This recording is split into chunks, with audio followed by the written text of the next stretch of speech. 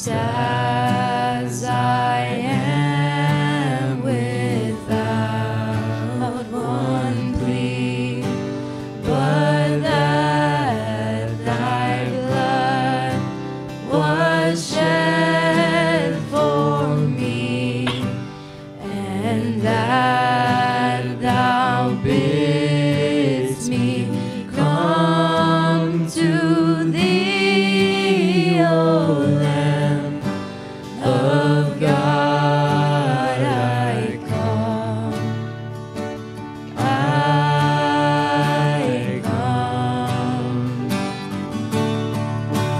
I come broken to be mended, I come wounded to be healed, I come desperate to be rescued, I come empty to be filled, I come guilty to be pardoned by the blood of Christ the Lamb, and I'm welcomed with open arms, praise God, just as I am.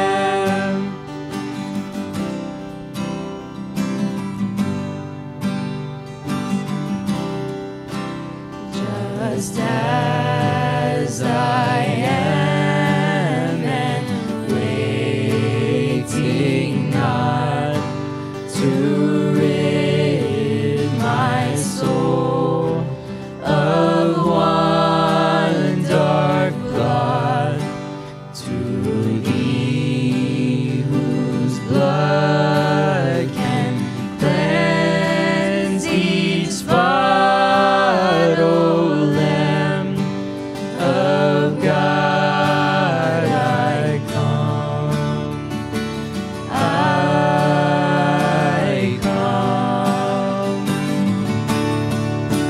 I come broken to be mended, I come wounded to be healed, I come desperate to be rescued, I come empty to be filled, I come guilty to be pardoned by the blood of Christ the Lamb, and I'm welcomed with open arms, praise God, just as I am.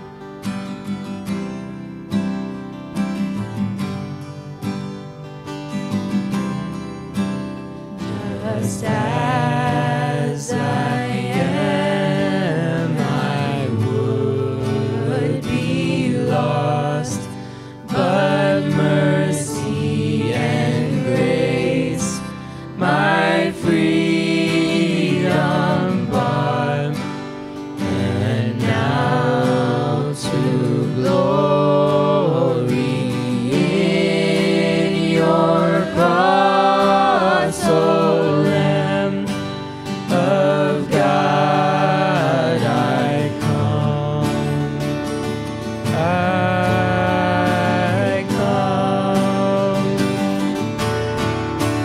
I come broken to be mended, I come wounded to be healed, I come desperate to be rescued, I come empty to be filled, I come guilty to be pardoned by the blood of Christ the Lamb, and I'm welcomed with open arms, praise God, just as I am.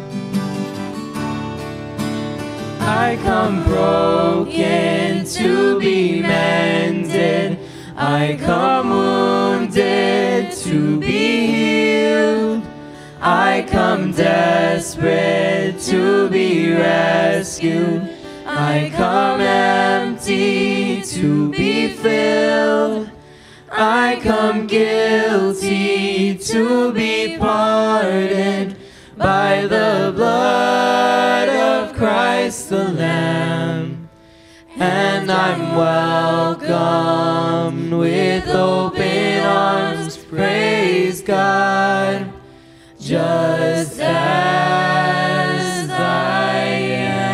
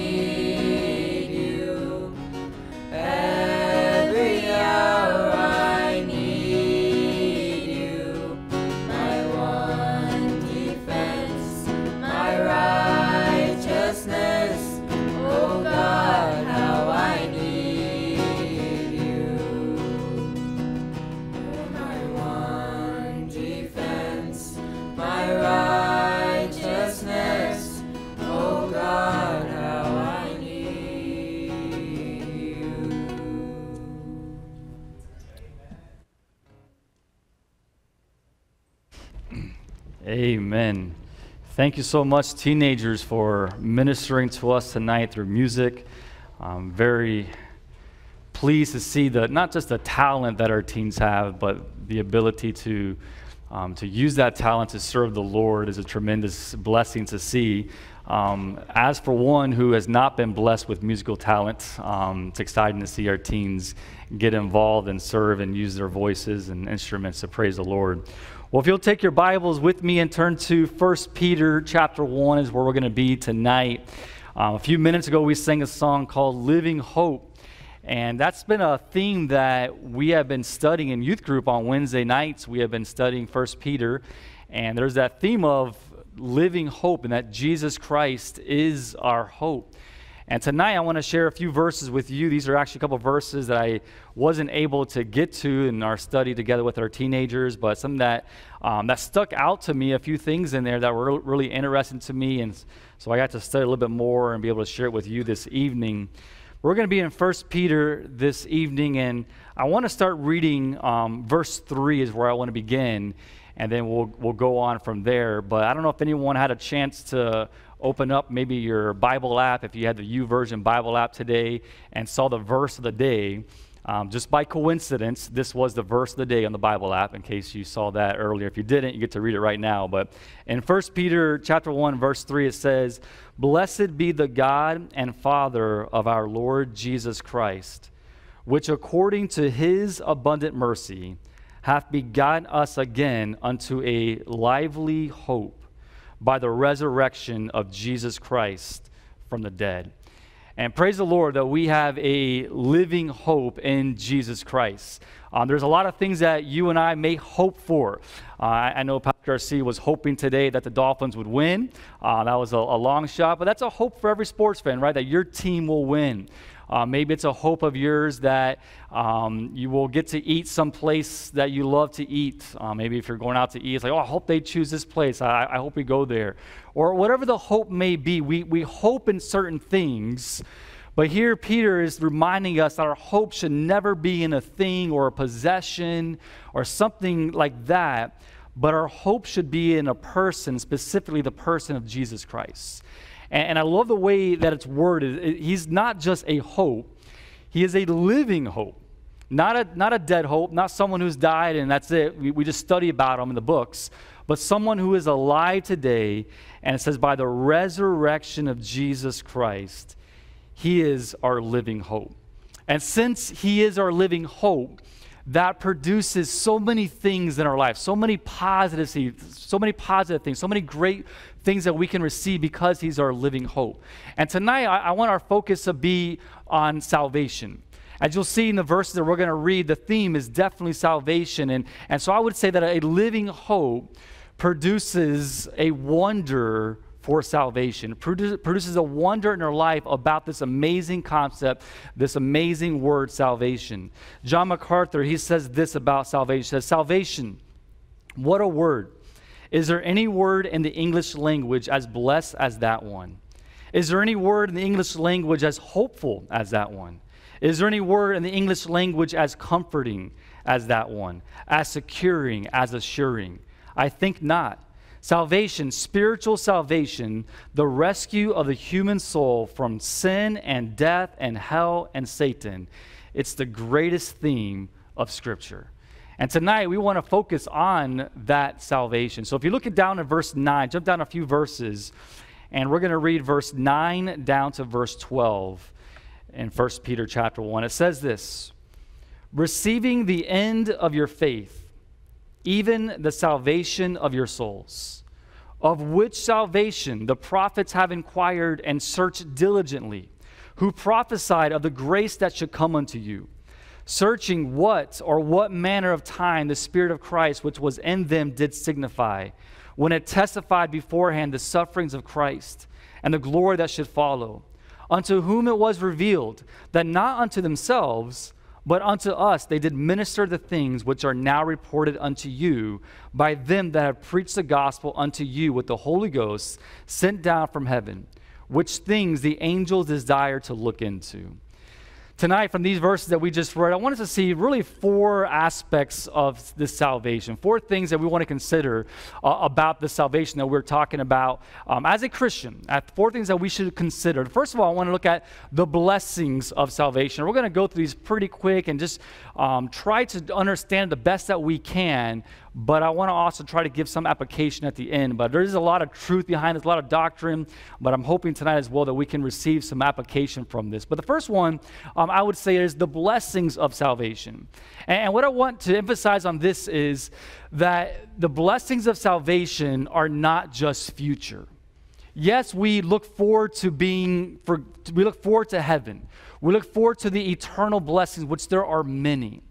But the blessings of salvation, we don't have to wait until the future. We can enjoy the blessing of salvation even in the present. So I want to back up and go through a few verses from verse 3 down to verse 9 that I think just lists some of these blessings that come with salvation.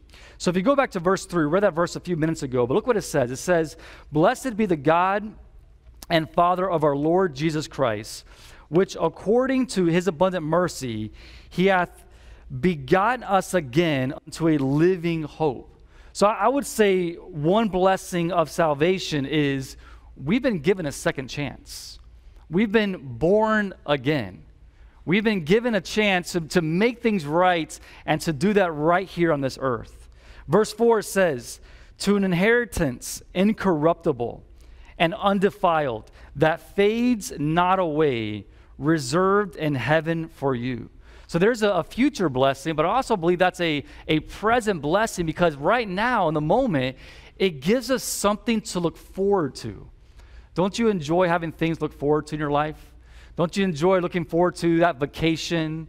Okay, are you looking forward to maybe this event going on? Looking forward to this game happening, right? We look forward to things. And so there it says that we have something reserved. It's guaranteed. It's our inheritance that's been put away for us. Then in verse number 6, it says this.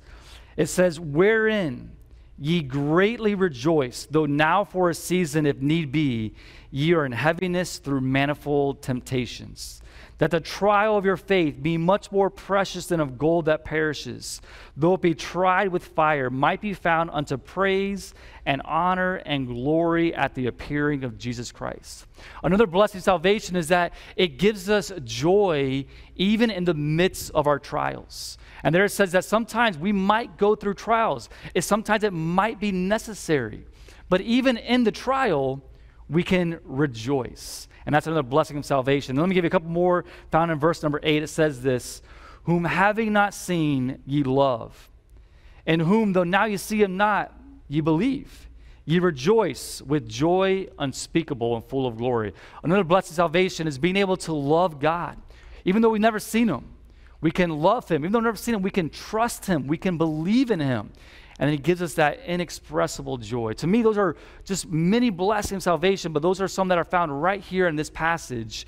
And there in verse 9, it says that we have received the end of our faith, even the salvation of your souls. We have obtained the end of our faith. We have attained the outcome of our salvation. Yes, there's a lot to look forward to in heaven. But even now on earth, we have already begun to obtain the blessings of those salvation. So the first aspect of this is the blessings of salvation. But second of all, I want us to see the messengers of salvation. Now this is pretty interesting, okay? As Peter goes through this text with us, he changes perspectives and goes, okay, now we're looking at the blessings of salvation, but now he changed perspective and gives the perspective of 4 different groups or individuals and looks at their perspective toward this same theme of salvation. So let's look at what they are, and as I go through these next few verses, I'm going to try to unpack several things, but I promise you, we're going to bring it all together at the end, all right? So first of all, some of the messengers of salvation, and I'll look at is, first of all, the prophets. It says this in verse 10, of which salvation, so that salvation that's talked about in verse 9, of which salvation the prophets have inquired and searched diligently, who prophesied of the grace that should come unto you, searching what manner of time the Spirit of Christ which was in them did signify when it testified beforehand the sufferings of Christ and the glory that should follow. Now this is really interesting. It says that the prophets, they prophesied about the coming of Christ. They prophesied about salvation. They prophesied about the sufferings and the glories of Christ that were going to take place. But even them, they did not fully understand it. They had it written out. They had some things revealed to them, but yet they still had so many questions. So what do? They searched the scriptures. They were inquiring about it. And those are 2 very strong words used there, search and inquire. And then it gives us also that word, they did this diligently. They wanted to know. So what do they want to know? It says in verse 11, they search what and what manner of time. So they're wondering, okay, well who's this going to be? Who's this Messiah? Who's the one that's going to suffer? Well, when is this going to take place? They had all these questions that they did not have answers to. But we do. And the prophets searched diligently for those things. And as I read that, I thought about this, and man, I wonder what's our type of approach when it comes to the scriptures.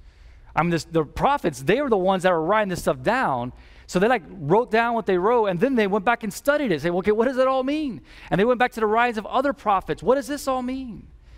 And what about us? What's the last thing that you have really researched and diligently inquired about?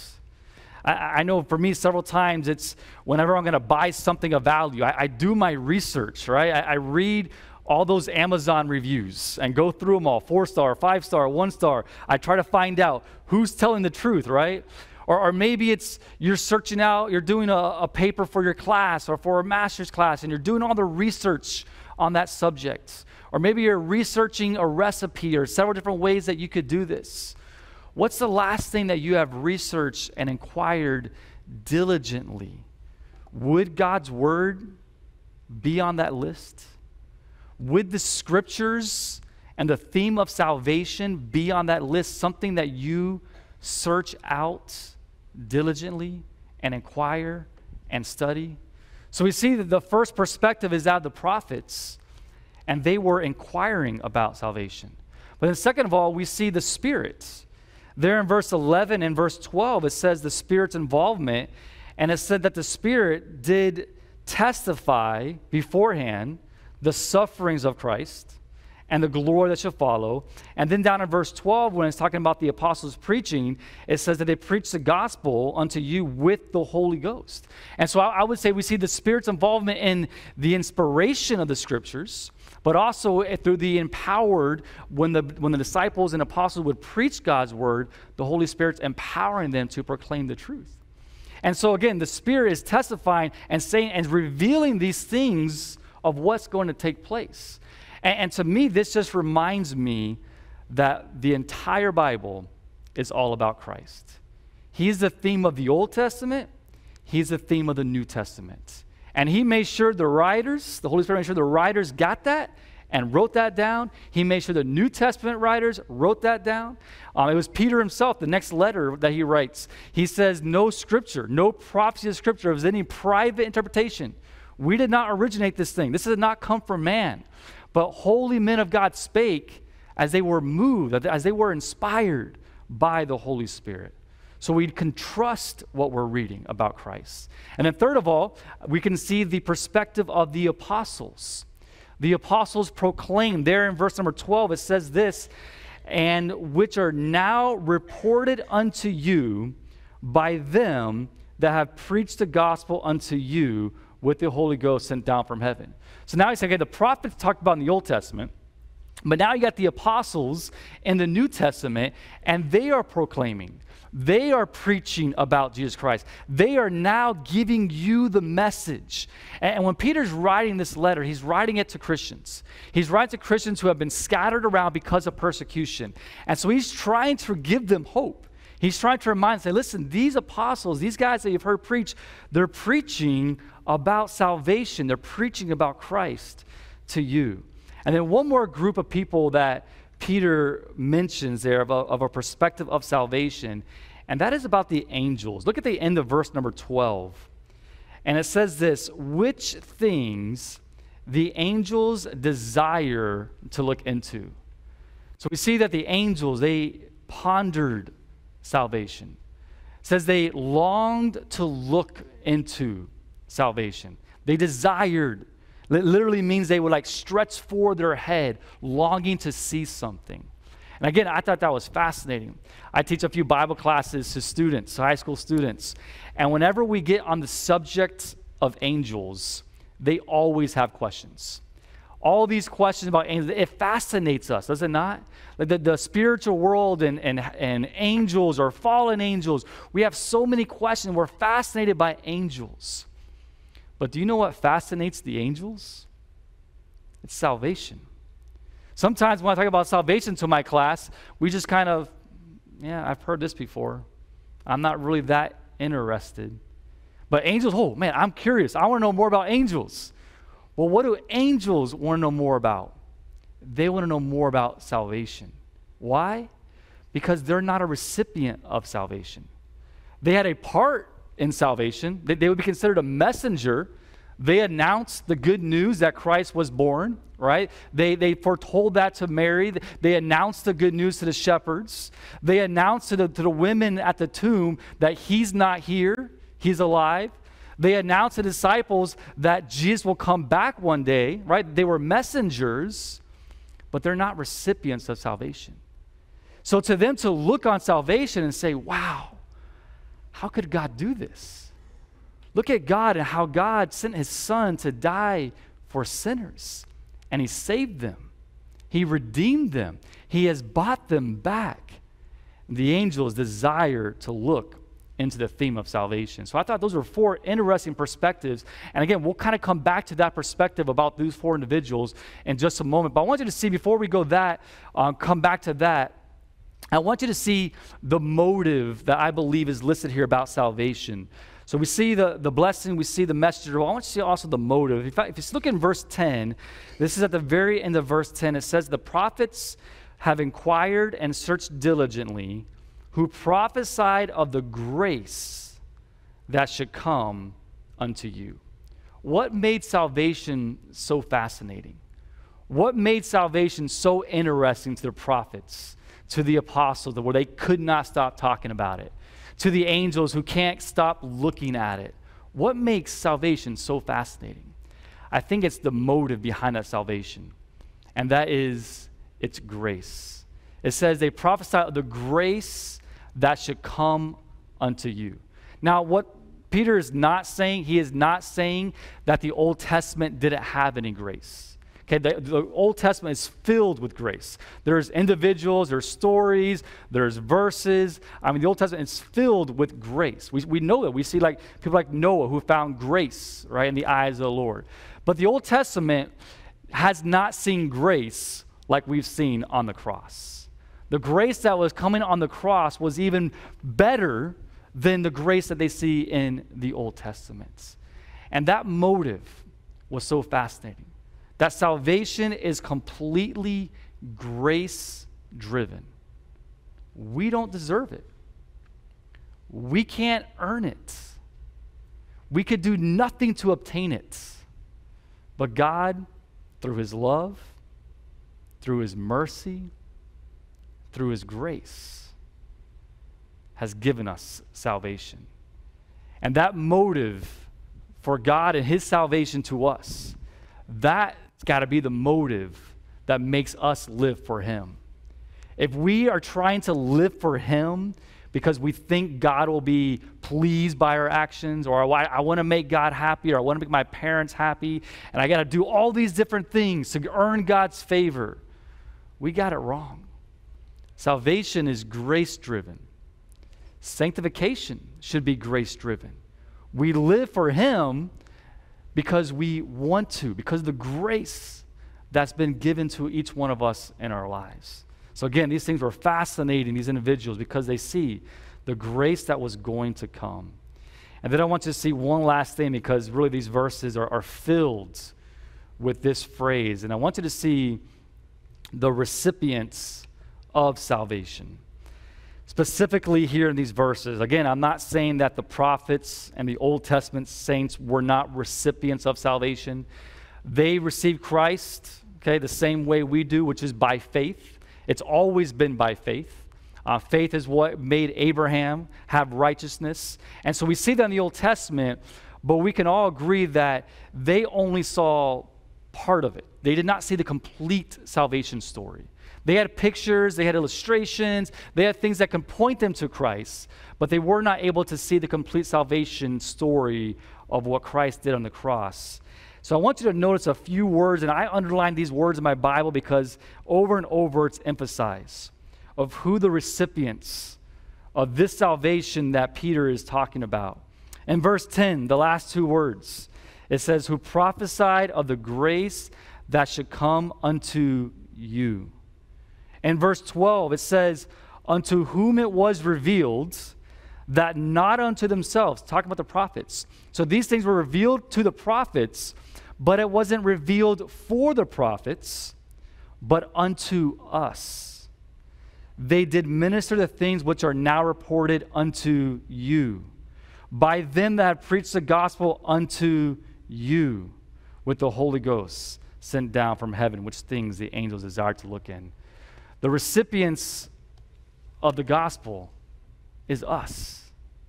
Over and over, as the prophet said, we revealed it, we saw this, but it wasn't for us. We wrote these things down for your benefits. So I think there's two things that we should consider. Number one, we should consider what we have received.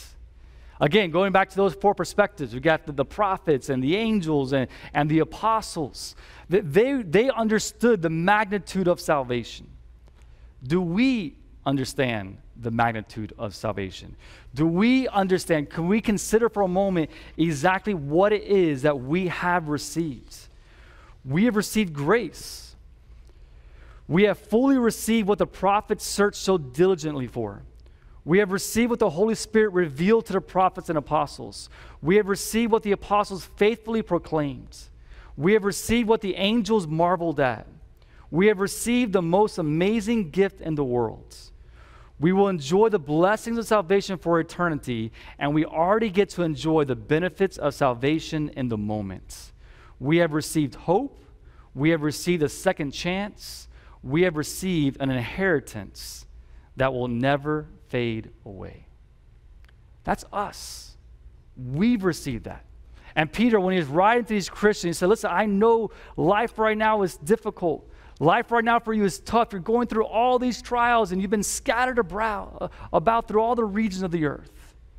But can I just encourage you? Think about the salvation that you have received. The prophets wrote these things down for you. The apostles, they faithfully preached the gospel for you. This salvation is for us. And you know what? We do live in a crazy time. 2019 is a crazy time to be alive. But you know what? It's also a great privilege to be alive and see the full salvation story in God's word. We can look back and see it prophesied, but we also get to see the fulfillment in Christ Jesus. And we have the complete revelation of God's word. So not only should we consider what we have received, but I also want you to consider one more thing, and that is consider how we should respond. So what does it mean for all that? This is where I want to try to give a little bit of application if I can. What does this theme of salvation mean for us? Well, that's where Peter goes next. If you were to read the next few verses in this chapter, I think you can draw the conclusion of where Peter's going based upon what we've heard, based upon what we received. Here's how we should respond. And there's several things in there. I think, one way we respond is by loving God, which is found there in verse number 8. We can trust God. We can live in joy. Verse 10, we can diligently search out the scriptures. Verse 12 talks about the apostles faithfully shared. I think we could respond that way by faithfully telling others about what we have received. But I want you to see really just one main takeaway that's found in verse 13, if you would. In verse 13, there's that word wherefore. And so verse 13 is building upon the foundation that Peter's just laid down for us in these first 12 verses, specifically the last 2 or 3 verses. And so here in verse 13 it says, with this theme of salvation in mind, wherefore, gird up the loins of your minds, be sober, and hope to the end for the grace that is to be brought unto you at the revelation of Jesus Christ. There are several commands in verse 13, but the primary command is where it says, hope to the end for the grace that is going to be brought to you. The command is to hope. The other commands where it says, gird up the Lord your mind and be sober, have to do with hoping for that grace. It has the idea of kind of focusing your thoughts on this hope for grace. Has the idea of not being distracted by other things, but to be sober, to be clear-minded, and not putting our hope in something else. And so that clear-cut command is this: hope for the grace that is going to be brought to you. And so Peter is writing to Christians. Possibly many Christians he was writing to were on that border of losing hope. And he wanted to offer a message of hope to them. He says, don't give up. Hope in the grace that has been brought to you. Hope in Jesus Christ. And again, 2019, probably some similarities in our lives compared to the Christians that Peter was writing to. It's not always easy. Sometimes as a Christian, we can think about even losing hope and wondering what's going on, what's happening. These things are going out of control. What do I do? I think the command for us tonight is, hey, just hope. Hope in Jesus Christ.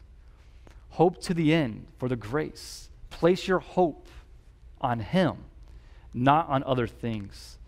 There's a verse in Psalms 146 that kind of summarizes what we just talked about, but it's from the Old Testament. It says this, "Put not your trust in princes, nor in the Son of Man, in whom there is no help.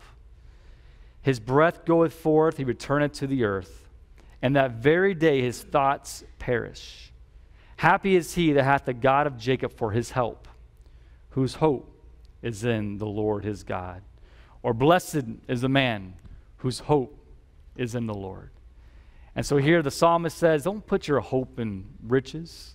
Don't put your hope in things of this world. Those things, they're going to fade away. Okay, don't put your hope in some other person. That person's going to die and breathe no longer. But put your hope in Jesus Christ, who is our living hope. And understand the grace that has been given to us. Understand the salvation that we have received. And then consider how we should respond based upon the salvation we received. I told you, if you keep reading the rest of 1 Peter, Peter gives us more things that we could be doing because of God's grace in our life. He talks about being obedient. He talks about being holy. He talks about laying aside former lusts and desires. But it all begins with that focus of our mind, focusing on our hope in Jesus Christ. A few minutes ago, as we were going through our song service, our teens, they sang that song called Living Hope. And in just a moment, we're going to pray, and we're going to close with that song this evening as a congregational song and give us a chance this evening for each one of us to respond and to praise the Lord for the hope that's been given to us. But I just want to read a few of the verses. Some of the lyrics here are very strong and have some very good teaching in them, but starts out by saying, "How great the chasm that lay between us, how high the mountain that I could not climb. In desperation I turned to heaven and spoke your name into the night. Then through the darkness your loving kindness tore through the shadows of my soul. The work is finished. The end is written, Jesus Christ, my living hope. Who could imagine so great a mercy? What heart could fathom such boundless grace? The God of ages stepped down from glory to wear my sin and bear my shame. The cross has spoken, I am forgiven.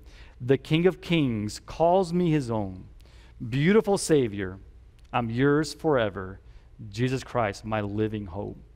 And in that third verse, this beautifully portrays the gospel message and the resurrection when it says, "Then came the morning that sealed the promise. Your buried body began to breathe, and out of silence the roaring lion declared that the grave has no claim on me."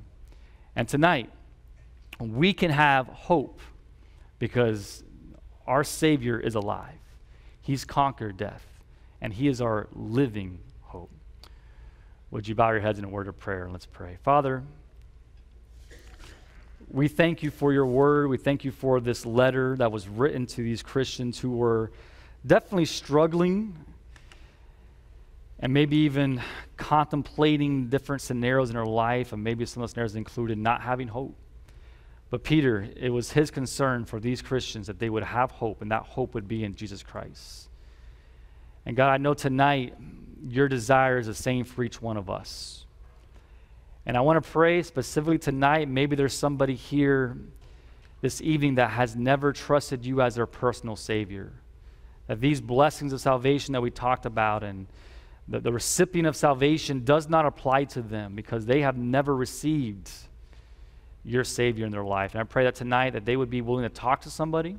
I pray that they would ask some questions for their own and allow someone to share from God's word how they can be saved. But God, I do pray for each Christian that's here tonight.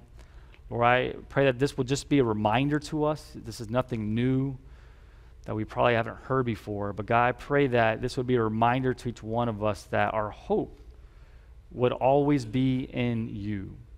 and not in something else from this world. In Jesus' name we pray. Amen. Would you stand and would you sing this song with us as we close out our service this evening?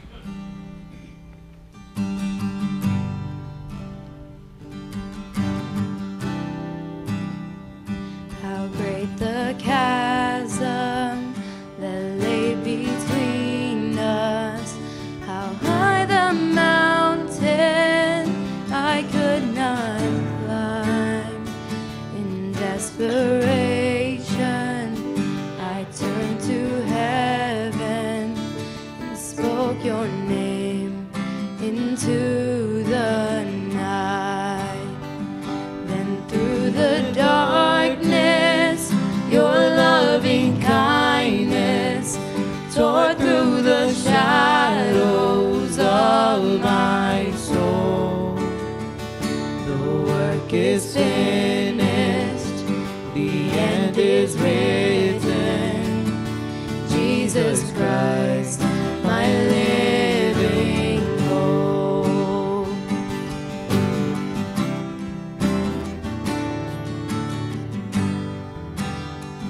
Who could imagine so great a mercy? What heart could fathom such boundless grace? The God of ages stepped down from glory to wear my sin and bear my shame. The cross has spoken, I am forgiven. The King of Kings calls me his own. Beautiful Savior, I'm yours forever. Jesus Christ, my living hope. Hallelujah, praise the one who set me free. Hallelujah, death has lost its grip on me. You have broken every chain. There's salvation in your name, Jesus Christ, my living hope.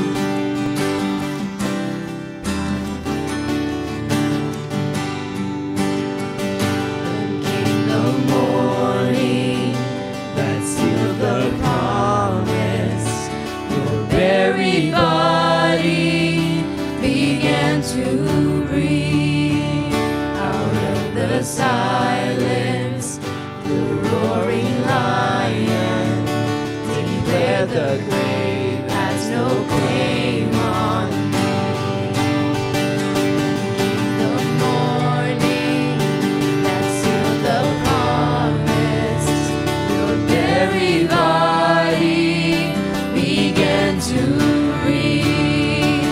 Out of the silence, the roaring lion declared the grave has no claim on me. Jesus, yours is the victory.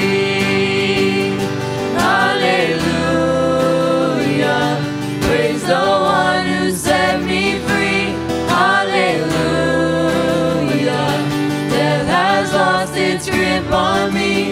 You have broken every chain. There's salvation in your name, Jesus Christ, my living hope. Hallelujah, praise the one who set me free. Hallelujah, death has lost its grip on me. You have broken every chain. There's salvation in your name, Jesus Christ, my living hope. Jesus Christ, my